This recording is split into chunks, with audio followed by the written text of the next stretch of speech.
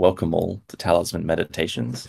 This is the fortnightly community call where we are lucky enough to have guests from around the ecosystem come on to chat about their project and have a bit of an informal discussion about what they're doing in the Paraverse. For those that don't know the format, I'll give a really quick update on all things Talisman development in about 30 seconds. I'll try and cap it to that before we get into our AMA. And this week we're lucky enough to have at least one attendee from a really exciting parachain called Ajuna Network.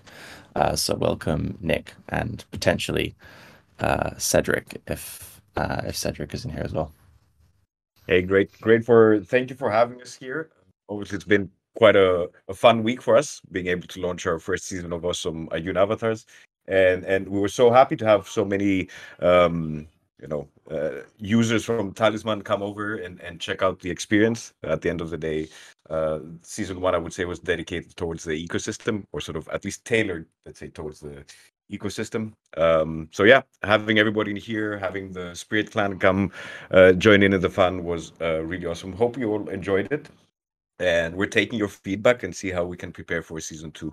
Although it ended a bit sooner than we would like, this falls under the category of good problems to have. People enjoyed it, have fun. So yeah, happy to be here. Absolutely. I think Cedric Nick? also just joined, so maybe he can also just say a hello and we can go on. Perfect. Well, the first question is a bit of a hello. It's who is Nick and who is Cedric, and how did you get involved in the Ajuna Network? Good. Cedric, I think you should go first. Yeah, so how I got involved in the Ajuna Network.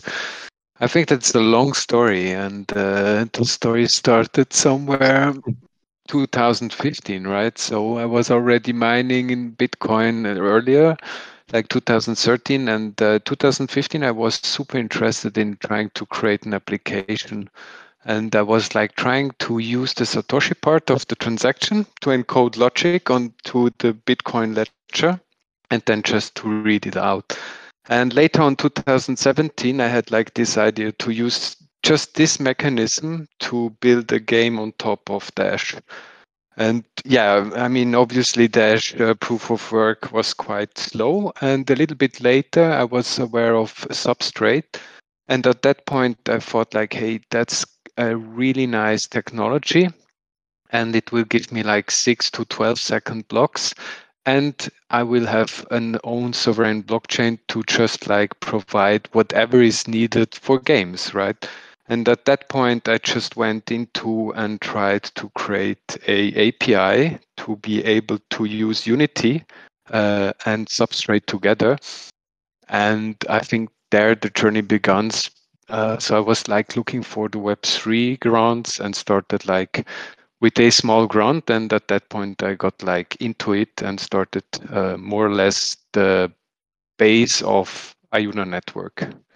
So that's a little bit about me, or how I got into Ajuna Network.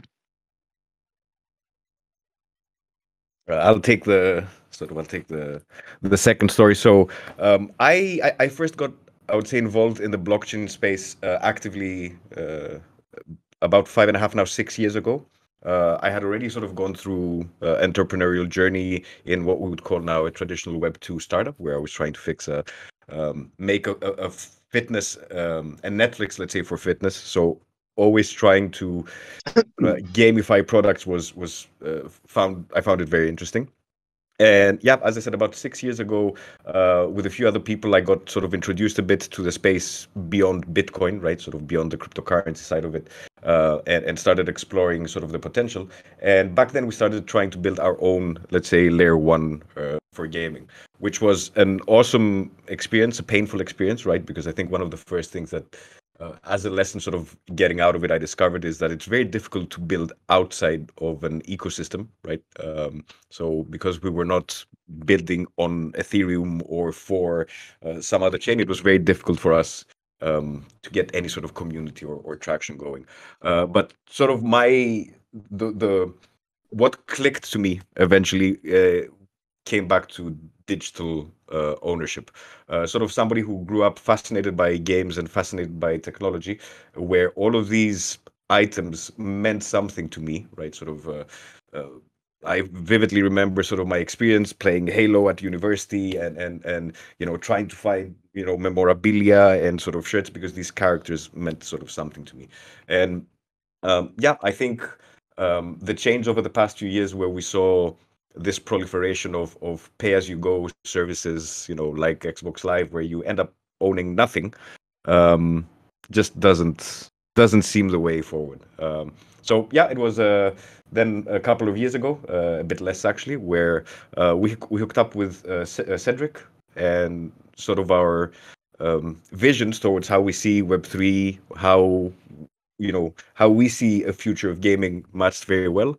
And I joined Ajuna on this journey, and I joined Cedric and Andre, who invited me to be part of this journey. So, that's a bit my path to Ajuna. Awesome. And you mentioned the kind of the shared vision that you have together for how you see gaming. And I can see that quite a few people in this call have an Ajuna avatar already. But for those that don't and kind of more unfamiliar with your network, what is this vision and what are you trying to build?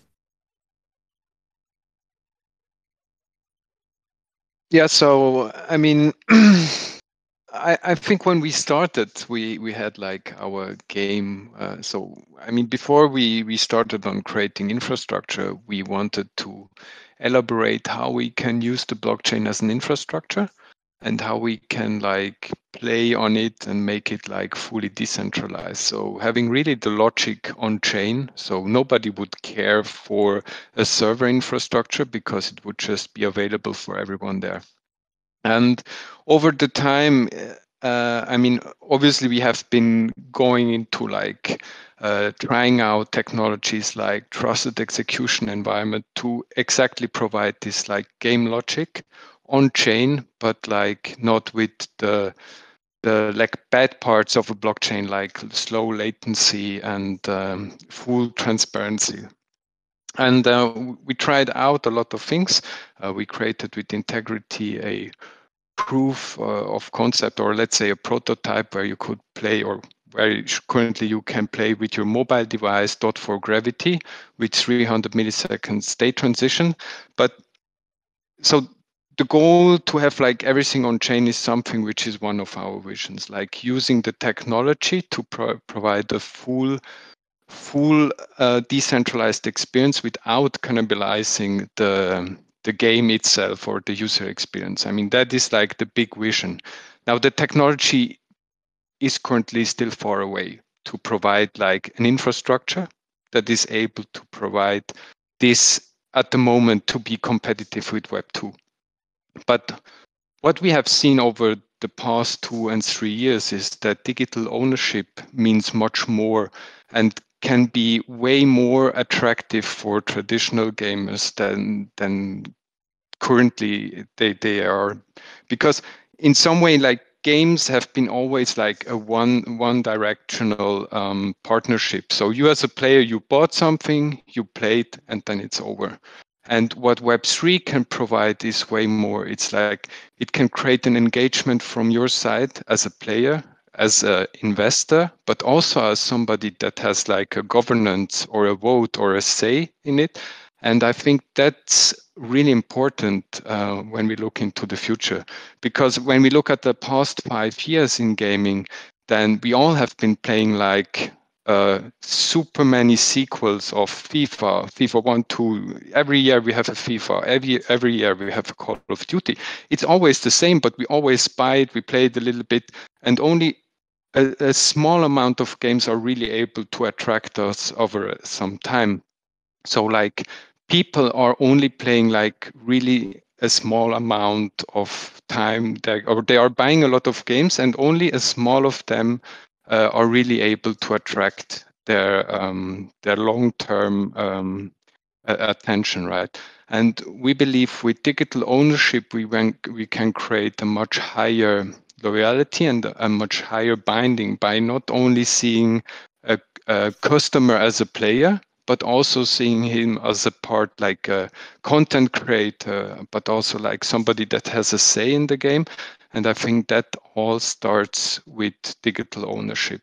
And the avatars is like our try on starting this journey into how can we connect us with something which is like a digital good, which we care for and which we take into that journey and which will be part of the upcoming years and give us like access to different things. And so that's why we started with the Awesome Ajuna Avatars, like to provide something which creates engagement in us and where we can go into that journey on following a game. So like this season 1 and season 2, obviously 2 are part of our Battle Mox flagship game, which in fact will give you access to them or to every perks that will exist there. So access to the beta season, access if there is an NFT exile. So if you're a legendary owner, then it's you, the first one that get hands on. If there is an airdrop, then it's the legendary owners that get the hands on and so on. Like really starting on connecting people to a game that will come really early. And those seasons are really like to create like this loyalty between Web3 and future Web2 companies that bring their product into the blockchain space. So that's a little bit about the vision behind Ajuna Network. But yeah, I mean, Nicholas can probably add some content.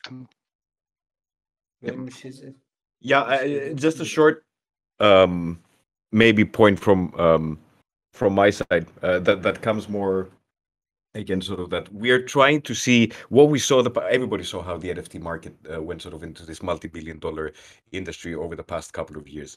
But when you see it from the perspective of a gamer, it seems that the experience is completely in reverse, right?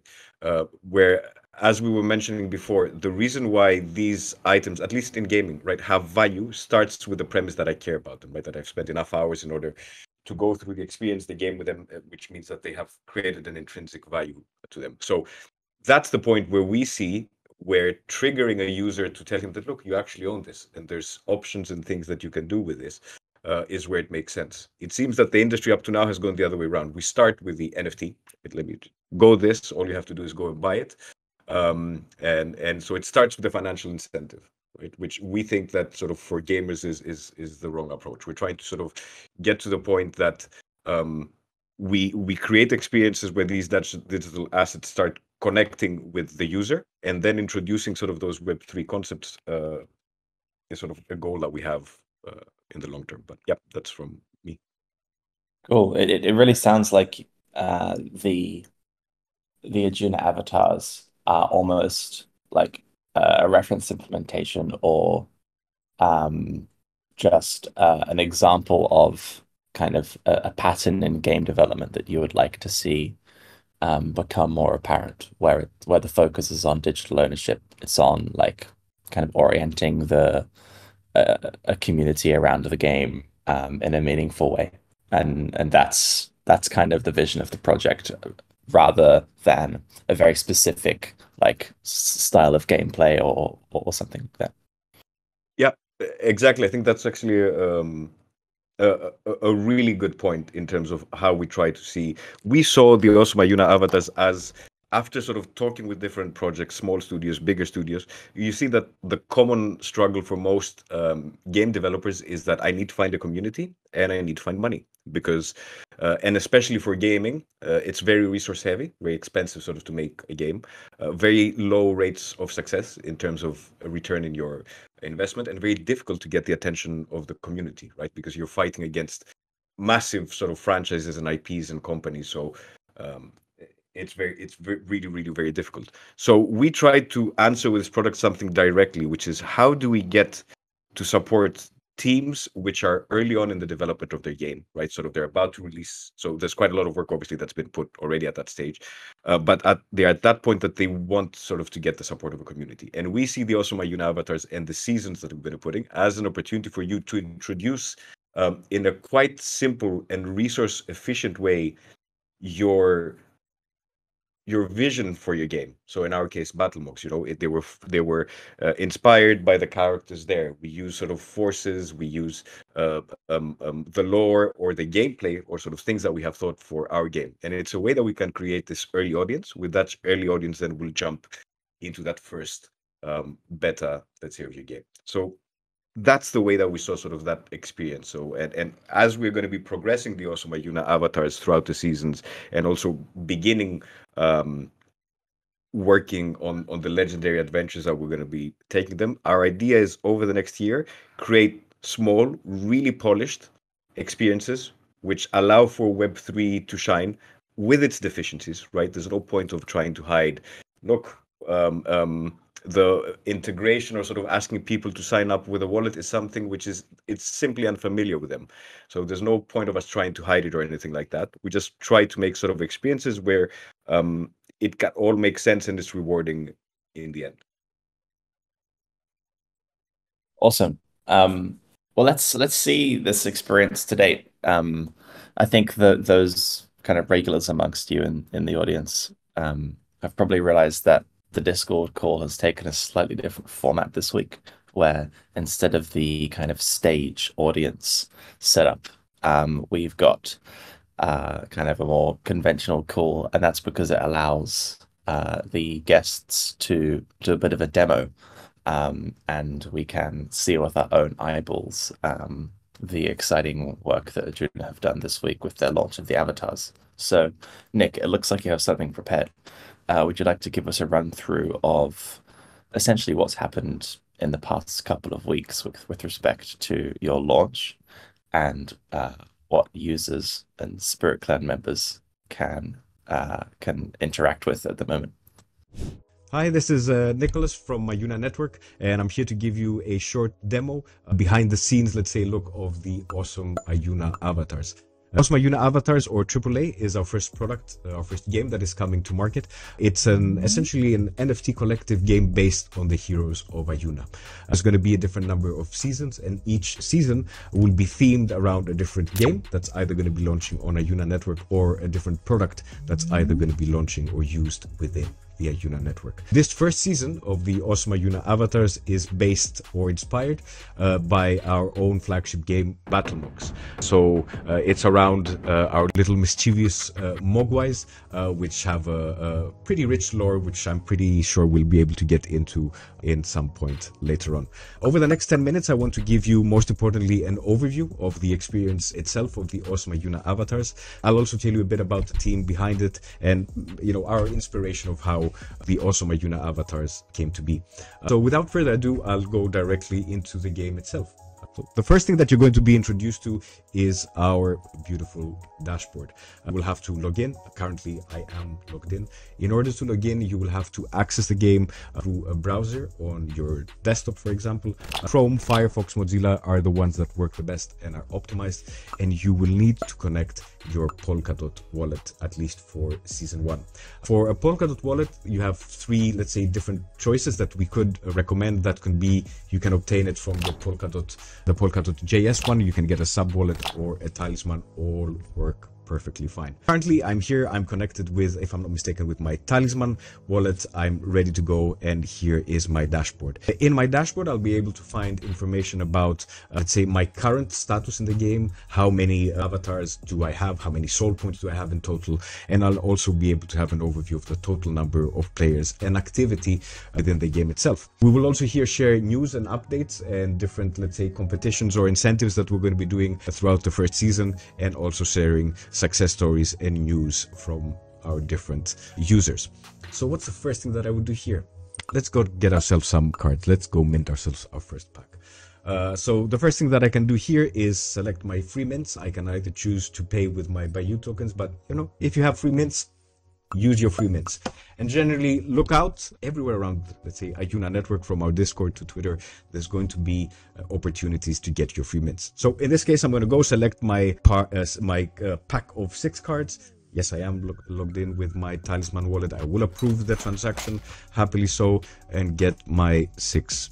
And as you see, my mint is successful. I have added 6 more avatars to my already pretty awesome collection. Then all I have to do is I can go in my inventory, which as you can see is looking already pretty strong, and I can have a selection of my different avatars. Now once the game starts for you as a new user, you will have 25 total slots in order to be able to manage your inventory. As you keep forging and as you keep minting new avatars with the goal of getting to that legendary, you will have to manage very carefully that inventory. Now in my case, it got big, I couldn't manage it, so the best strategy for me was to just spend a few Bayou in order to increase my inventory by 25 slots. But you'll figure these things out on your own. Let's do the simplest and sort of most fun thing here. And first step, just look at your Awesome Ajuna avatars and select the one that you think looks the cooler. I mean, for me, this one looks really good, to be honest. Let's go with something a bit more colorful. Let's go with something that's pink for a change. Okay, this one looks pretty good. So Obu Usi, we're like, let's call him Obi-Wan for now. I kind of like it. So as you can see, when you open the card, there's different information here, which is quite important the more that you get into the forging and minting of process of the game. So first of all, as you can see, each Awesome Ajuna avatar has its own name. It has its own force. There's 6 different forces throughout the universe, let's say, of the Awesome Ajuna avatars, which are very special and very sort of well connected to each and every Awesome Ajuna avatar. Do forge at the right time, and that force will reward you. Do it at the right time and you will lose an opportunity. So as you can see, this one, Obi-Wan, is thermal. He has 90 soul points. Soul points are essentially like your XP points. Every time that a Mogwai is sacrificed, his soul points are transferred to you. So there's no forge that goes, let's say, lost. Always the soul points are transferred, but that does not mean that the rarity or the strength increases. And then you have the rarity. So as you can see, there's 3 levels of rarity. There's a common, there's a rare, and there's a legendary. And our goal is to get to legendary. Each level comprises, each rarity comprises of them different levels. And once you complete and reach the 10 levels, you will go on to the next.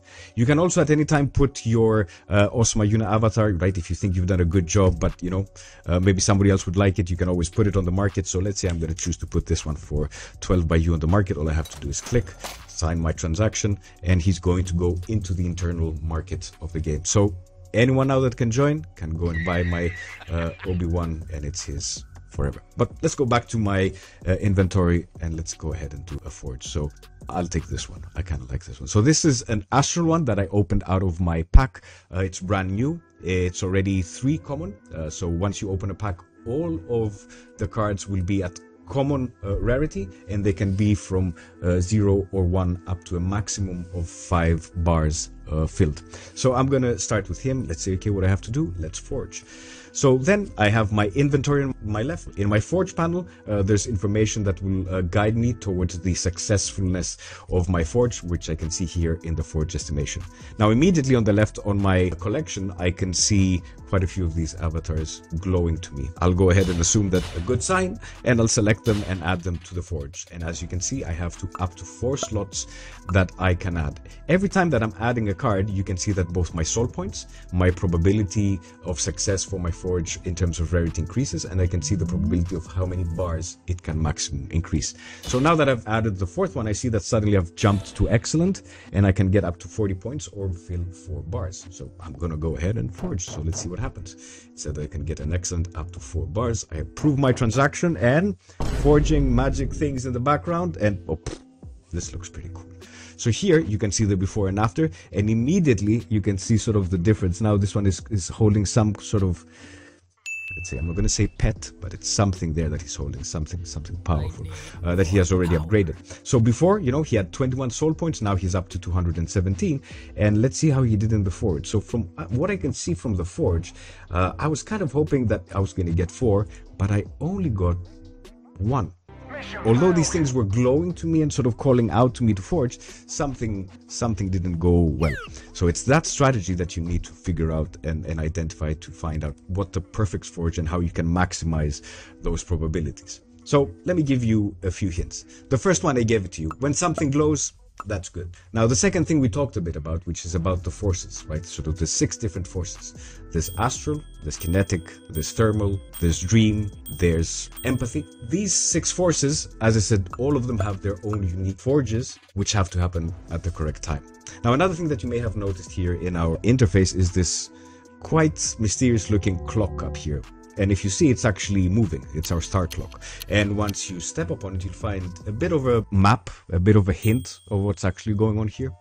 Let's say walk you through a bit of at least what we can see here on the surface of things. 12 different constellations, as you can see, all of them with their own unique insignia, all of them represented also on the clock itself, which is turning. As it turns, a different constellation, let's say, is highlighted. So yeah, you can think of it a bit like the horoscope. When it's December, that's when my birthday is. I'm a Sagittarius, that's my month, good things happen in my month. Now, as we said also before, we have this tale, which is from chapter 1 of the Forces, page 42, which explains a bit. It has this riddle about the different constellations and how this may or may not connect with the different forces. Solves that connection between the forces and the timing of the forges, and you're on your way to create a legendary. This one, Amod, who is currently my legendary and ranked number 1 in the leaderboard, actually took me quite a lot of time in order to create quite a lot of forges, a few mistakes, but a lot of fun along the way. And that's the end goal here, right? To create sort of that perfect forge and create that legendary Awesome Ajuna avatar. So that's a bit about the experience of how it is to forge and mint. The goal being, as I said, to top the leaderboards and have all of the bragging rights, but it's not only about bragging rights. But on the leaderboard, there's 2 views, there's 2 things that you can sort of compete for. It's the status of your hero, sort of who's the most powerful, the most epic. So here's where it's the race to the most powerful legendary, and then it's a race to soul points. As we said, soul points are always transferred from the Mogwais or the Awesome Ajuna avatars that you are forging, sacrificing to grow the other ones. So they never get lost. Here it's broken into 3 categories. There's common, rare, and legendary, and you can top the leaderboard in any of these categories to have the one with the most soul points. Both soul points as well as sort of status will unlock different experiences as we move further on after, let's say, season 1. Thanks for the demo, Nick. And if anyone has any questions, feel free to chuck them in the event hangout chat or the event chat at Discord. But right off the cuff, the whole demo kind of reminded me of something you said right beforehand, which was the aim is to create like small, polished experiences that doesn't necessarily like push the Web3 to the corner, but instead lets it shine. And I think this does a really good job of that, where I assume the solar clock is in some way kind of derived from block production. So, using the network guarantees that everybody sees the same clock, and then that's like, the core mechanic of the forging. Yeah, that's exactly sort of the point. We tried, some things are, as you said, are more obvious. Obviously, sort of wallet integrations and things like that are more obvious, or sort of forging and minting as transactions. But yeah, the clock is one of those things that we thought was a brilliant idea by Cedric to, create that and put it there. And for most users, they won't know what exactly it relates to, but it's exactly what you mentioned. Awesome. And just to dig into that, what would be the alternative, and why would you not be able to kind of make the same guarantee about, the legitimacy or the fairness of the clock, if this was just kind of a conventional Web2 kind of platform game? So I think it wasn't so much whether we wanted to guarantee. Sort of went the other way around. So we thought, okay, look, we have some limitations with the technology.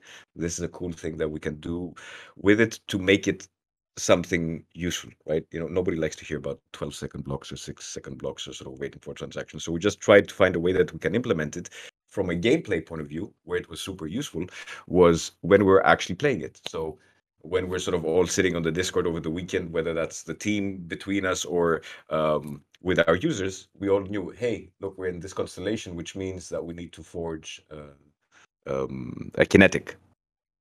It created, in a very sort of simple way, a common thing right in the middle of the screen that we all are looking, trying to figure out what it means and asking each other, so what does this symbol now mean and what does it matches? So I think the thought was more around the gameplay.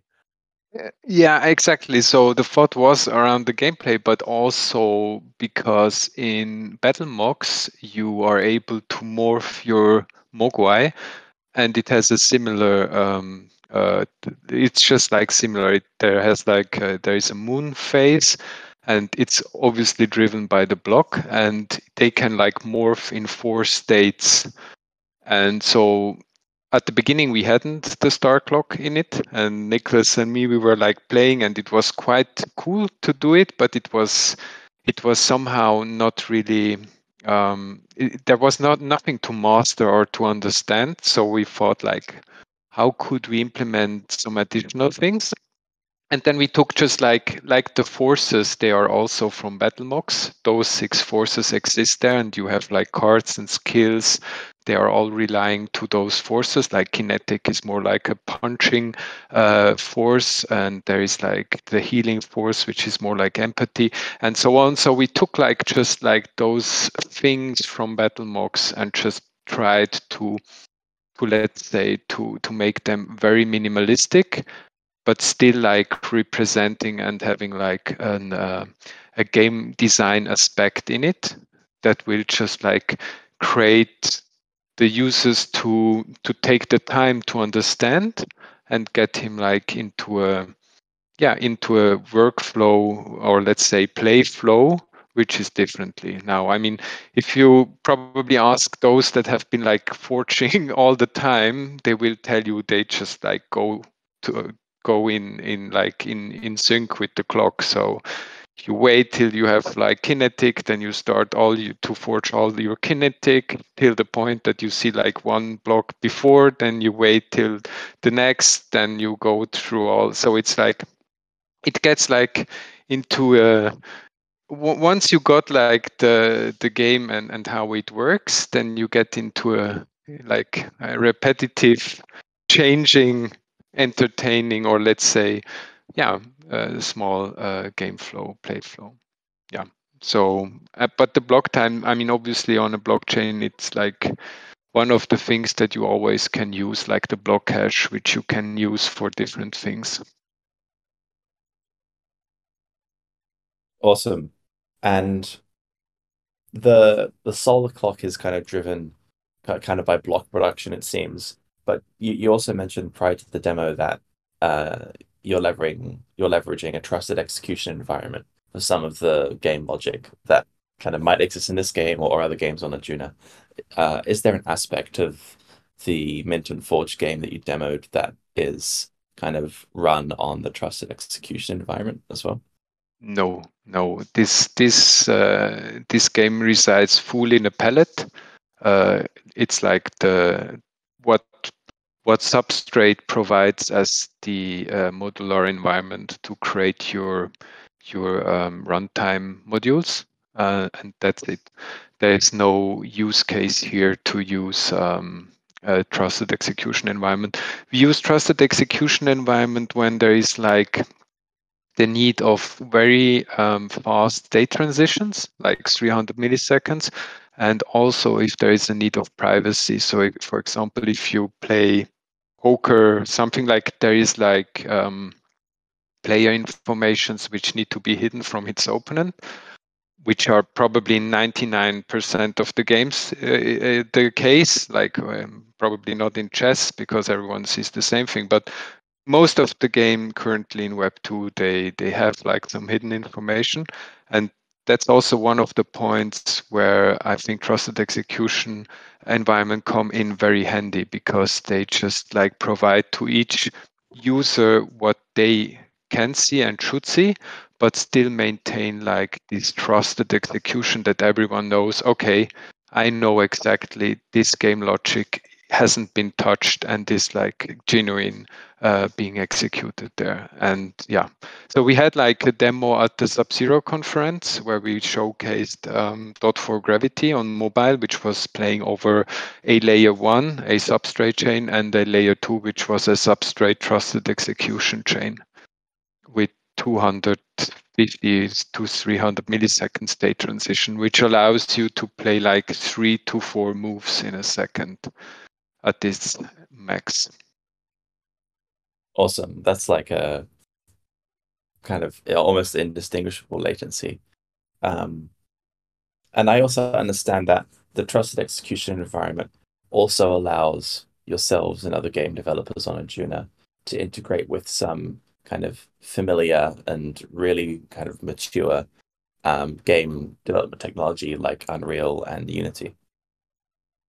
Exactly. I mean, that was like our entry point. It's what we have been building for the past 2 years. So like just having a Substrate C# API, which is just like representing all the access that you need from your Substrate chain and giving that access right into Unity and Unreal. So you can call, so for example, you could create now, or we already had, or we have a mobile version of the Awesome Ajuna Avatars, but we weren't like satisfied with the play experience because it was just, it takes a lot more time to make like such a game really usable and enjoyable on mobile than here on web.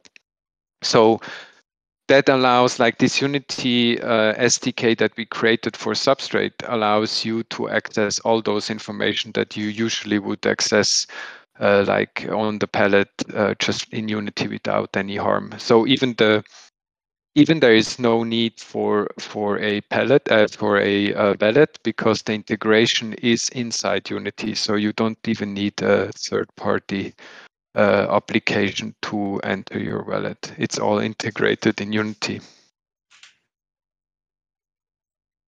Might be not so Awesome. interesting for Talisman, but yeah. Well, you say that, but one of our junior engineers last year, and also a little bit this year, created a game in Unity and connected Talisman, and inside of the game in the Okay. Unity shell was your address, and you were able to connect your wallet, see your address from the wallet inside of the game, and then that was your like identifier for playing, which was kind of nice. Oh, that's That's nice. cool.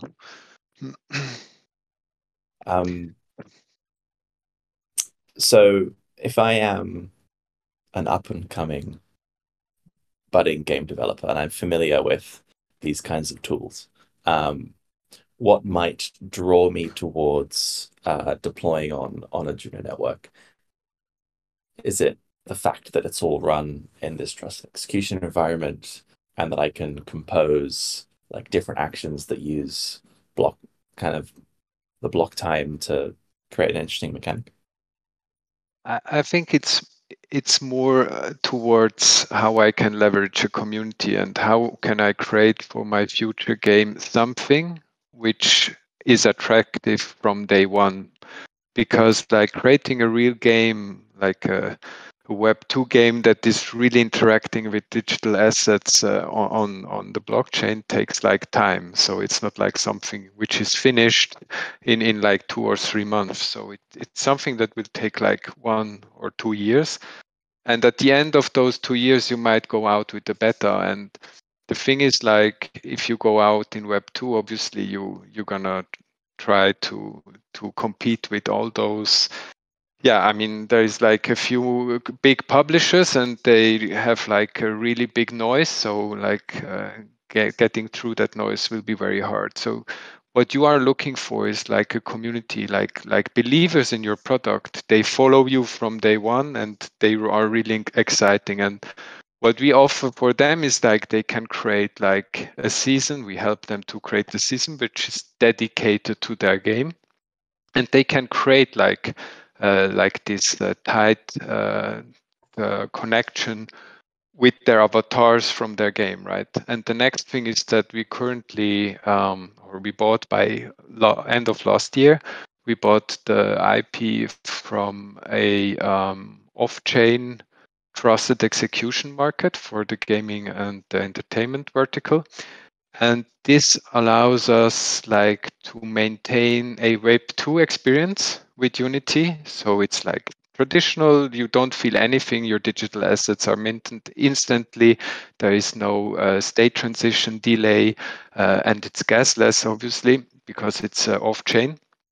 But at some point, when you like integrate it and you play in a progression of your game, you might be starting to trying to go on a market, and at that point it will take you to onboard on a blockchain. Is it like Bayou network or Ajuna network, or is it Ethereum, you just are able then to onboard. And that's what we are working towards at the moment, like creating the Polkadot adapter for Substrate for Erdstahl, which is like this IP. And that will allow you to onboard and offboard game assets into this trusted execution environment and move the assets onto other chain. And this use case, obviously, we are moving with the Awesome Ajuna avatars, like moving them over this operator to Ethereum. So what we are currently proposing is like a way to start engaging with your community at an early stage, but also like offering you all the integration layers with Unity. So yeah, depending on what you use, if you use like what you see in the Awesome Ajuna avatars, you still have like third-party wallet. If you use Unity and Unreal, you don't have, you have the wallet inside the game itself. But also if you already have like a game in Web 2, you are able to connect it with the trusted execution operator off-chain and already try to manage the assets in trusted execution environment. From there, it's like only a small step then afterwards to onboard them on any of those three chains that I mentioned before. Maybe if I can add just a bit of or a different, let's say, perspective on the question of, okay, what game developers can look forward to. I think technology has never been a limitation for creativity in gaming. Probably, I would say quite the opposite. Some of the most creative games that you will see will run on systems, whether that's called a Nintendo Game Boy. But maybe a better example is that it's not, maybe 10, 20 years ago, when we started sort of first having mobile phones and we started putting screens on them, the first real game that became a global hit was Snake, right? And it was nothing. That was the maximum that you could do with that screen, right? Sort of fill it up with black dots, do circles, and chase things forward. Then later came smartphones. And sort of in the beginning, everybody looks at these new devices or new technologies with all of these limitations. And initially people try to port usually things. Hey, let me take Call of Duty and put it on mobile, for example. It doesn't work. But somebody who embraces usually the technology is the ones that are going to come up with those unique small experiences, like Snake, like Candy Crush, or whatever you want to call that sort of first type of games that really took advantage of both the new technology or device and also the opportunity to explore different models. There's no free to play without mobile phones, right? Sort of if it wasn't for mobile phones, the industry would not have shifted. So if you're a game developer and sort of want to embrace sort of this web technology and want to create, I think Ajuna is the perfect place to come create these unique contained experiences, which can be as when we play. So what are Awesome Ajuna Avatars, right? At the end of the day, it's that starting screen when you're starting that game, like sort of the first time that you load up World of Warcraft, where you have to create your character. And usually you're going to spend a couple hours there to create the character perfect, because you're going to take him. He is going to take you on a journey for the next sort of hours, days, or months or years for a lot of people.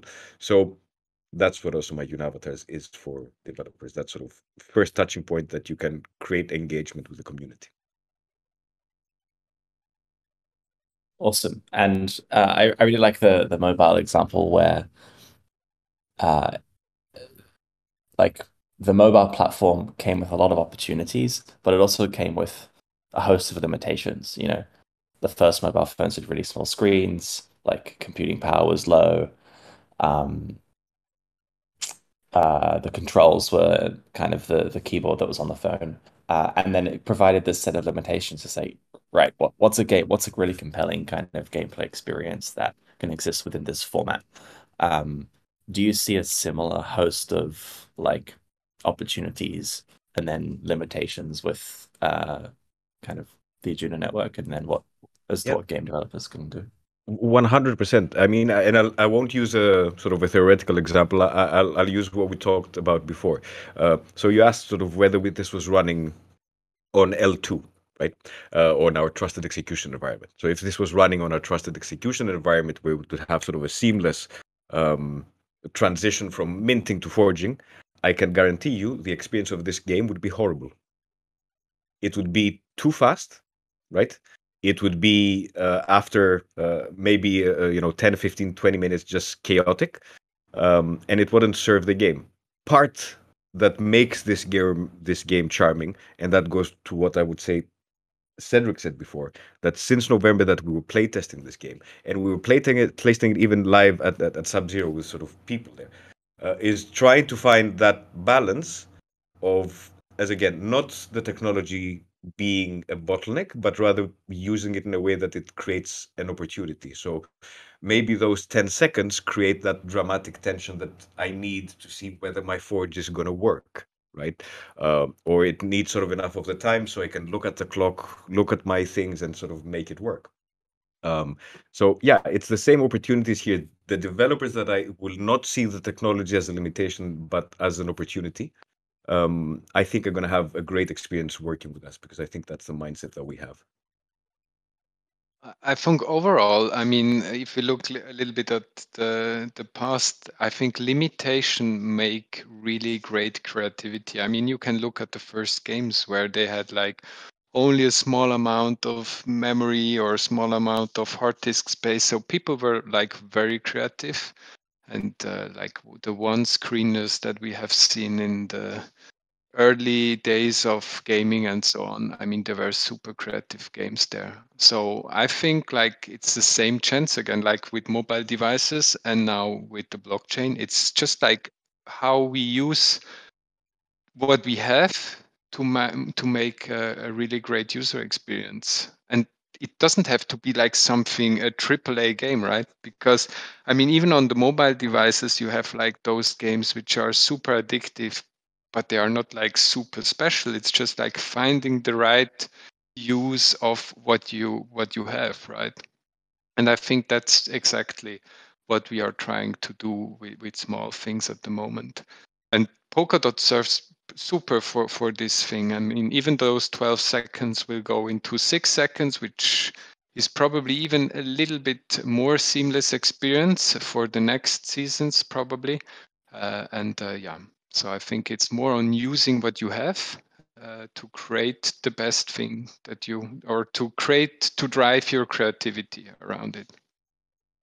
Maybe where, if just sort of a last thought on it, where technology can be considered a limitation, at least here in this case, has to do more with access to the technology. So again, sort of I'll go to the mobile phone. It seems that even if you get sort of all of your eggs lined up and create this perfect little Web3 sort of experience that you want to, that you can onboard users, it still feels like we are developers right now and we have iOS and Android, and we're building for Windows Phone, right? So that's another problem. Accessibility to the technology right now is quite sort of limited. And I think that that's where, whether that's called projects like Talisman, or more even on an ecosystem level, the faster that we get to ways to sort of seamlessly start onboarding people, then we do create the necessary sort of platform effect or network effect where there is an opportunity to launch products like Awesome Ajuna Avatars and be able to find a significant audience. Yeah, you raise a really good point about can't speak, onboarding. Because often there's this kind of tug of war between the fact that a Web3 project is a Web3 project and users have total ownership of their assets. So you want them to onboard fully and correctly so that they can do a really good job of, custodying those assets so that they don't lose them down the line and have a really poor experience. But on the other side of the tug of war is the desire for the onboarding experience to be as smooth as possible. And of course, if you're kind of shooting for like a very robust self-custody experience, it's not going to be super smooth because you need to back up your seed phrase and understand what your private key is, and then kind of be aware of every transaction that you're approving. So these things don't, at least currently, don't exist well together. But I think there's a lot of room for wallets and games or dApps generally to provide almost like a happy medium between those 2 points where you might be able to onboard into a game in a really seamless way. It's something that an average internet user would be able to kind of use natively. They don't need to learn about different ways of custodying their assets. And that's fine for the short term. But as you start to accumulate assets or influence or some kind of a invested cost in the game, then you can take custodying those assets more seriously and kind of upgrade the way you manage your account in the future. Yeah, I mean, I think that's a very good point. We have, I think, especially around technology, we've started to have very short memory, right? You don't need to go Web 2 the way that it looks today, sort of instant access, one click everything, is maybe around 5, 6, 7 years, not more, right? It's the first time when we had sort of I'll take another sort of simple example, pre-Spotify, where we were like, hey, shit, I can download MP3s from LimeWire and this and this and that. If you would take, the standard question that we all like to ask, if you would explain this to your mom, the conversation went pretty much like this: hey, have you heard that you can listen to music sort of online? It's super simple. All you have to do is go to this website, download this software, make sure then you to download an anti sort of virus software, go create this plugin so it can recognize the codec, and by the time that I've told you the process, about 6 different installations that you need to do to download one single MP3. And we did it, right? Because it was something unique and different. And yeah, we are the early adopters that sort of did these things, and eventually the rest of the market catches up as the experience smoothens out. I think it's pretty much the same thing. Yes, it is a bit of an overhead of open a wallet, but for the people who are interested in this technology, they'll go through it. Absolutely. But we have to recognize that there is work to do to smooth out the experience so that your grandma can open Spotify and select the Beatles. Or Metallica. Depends. I think we have very different grandmas.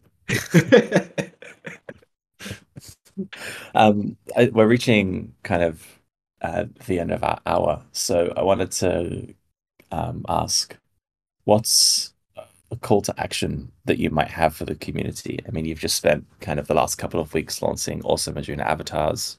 We didn't really get time to touch on battle logs too much.